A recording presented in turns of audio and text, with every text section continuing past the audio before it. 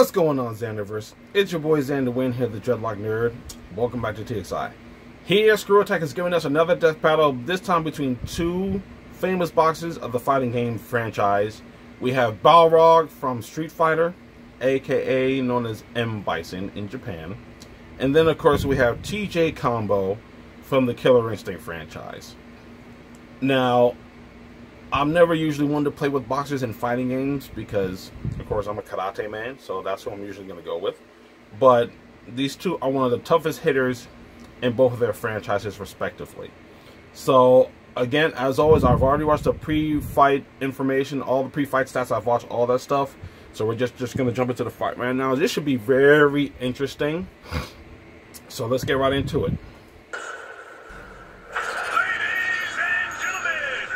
Introducing our first fighter. He's big, he's groomed, and all rawhide. He's Balrog.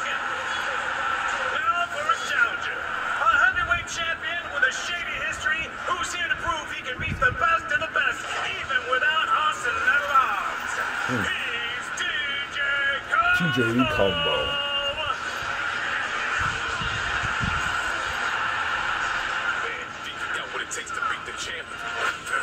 Uh-oh. You won't even make it to round two, Whip. There we go. Here we go! Fine! And Balrog starts strong and ferocious. Better stay out of his way, TJ. Good. Ooh. I'm gonna probably go with Balrog taking the win on this. I know I usually don't make any wagers, but I'm going to say Balrog might take this one. I just have a feeling that he's going to win this one. Ooh. Ooh. Mm. Mm. Mm. Incredible! Out of nowhere, Balrog's the first to fall. Annoying bastard. I'll break you like a rag doll. There we go. And the round one. Folks, it looked like Balrog clearly had the reins in this fight, but I'd say TJ proved he can give as good as he gets. Moving into round two. I think this is too close to call. Nice. Ooh. Ooh. You know what's so funny? If live boxing were actually more like this, I'd probably watch it more. But I know it's not like that, so. Oh shit! What the fuck? Uh-oh. Just you and me. Okay. Bring it on, asshole. Ooh. Ooh. Uh-oh.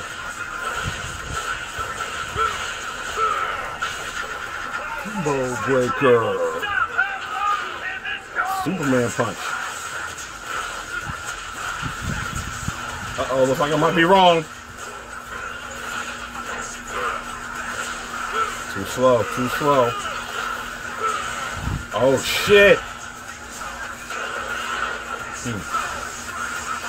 Mmm. Ooh. Ooh.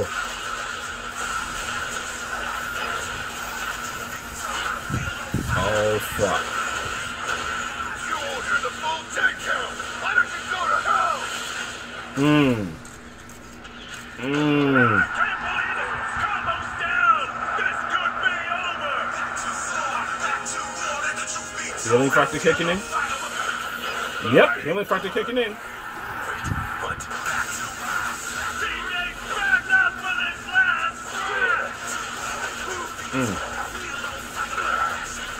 Oh, it's a combo.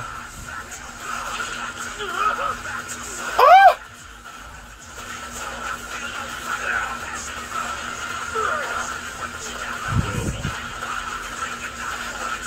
Damn. God damn. Oh shit. TJ Combo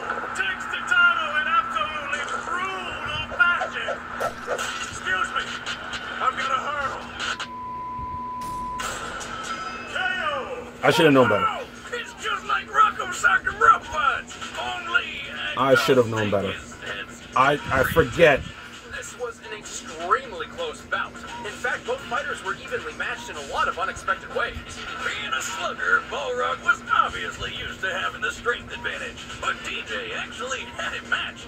Recall how Balrog's punch killed an elephant whose skull could withstand 10,000 pounds of force, or 44,482 newtons. In comparison, TJ's vortex punch is capable of hitting opponents at a minimum of 13.4 feet into the air, even if they weigh as much as 550 pounds like Fulgor. To launch something that heavy with just a punch would require 44,820 newtons of force. Dang, that's close, and that's not even TJ's strongest punch. Even their ability to take hits were pretty similar, like Balrog falling off of the cliff or TJ jumping out of the Ultratech skyscraper, both of which were at similar heights. Luckily for TJ, analyzing real-life boxing trends revealed his inherent advantage over Balrog. The popular triangle theory of boxing, also called the rock-paper-scissors theory, claims that sluggers such as Balrog naturally struggle against outboxers like TJ.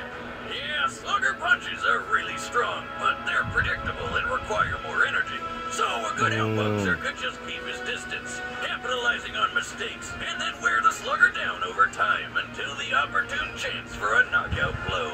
Obviously, it's called a theory for a reason. Every boxer is different. However, when applied at a very fundamental level, the triangle theory holds weight. Like when Ali took the title from slugger George Foreman in the famous Rumble in the Jungle by using those outboxer tactics. And don't forget, TJ kept a heavyweight title for over 20 years. Despite how closely matched their power and durability were, TJ's speed, tactics, and experience won the match by permanent knockout. You could say TJ had the instinct for this fight, and it was a killer. The winner is TJ Combo. I tend to forget. We're about to announce the I tend to forget Street Fighter characters don't do well against characters that come from games where they kill. So it just kind of made sense. I should have went with TJ Combo, but Shredder, yeah, versus the Silver Samurai. Oh shit! Oh, I can't wait for that one. Oh, I'm gonna watch it. Just so you guys know, the Shredder is my shit. Shredder is one of my favorite villains, and the way he was portrayed in the movies was awesome. Of course, you know, Uncle Phil doing his voice in the cartoon was dope too. But again, I should have went with TJ Combo. I figured the Slugger was gonna outwit, you know, or outdo the outboxer, but I guess I was wrong.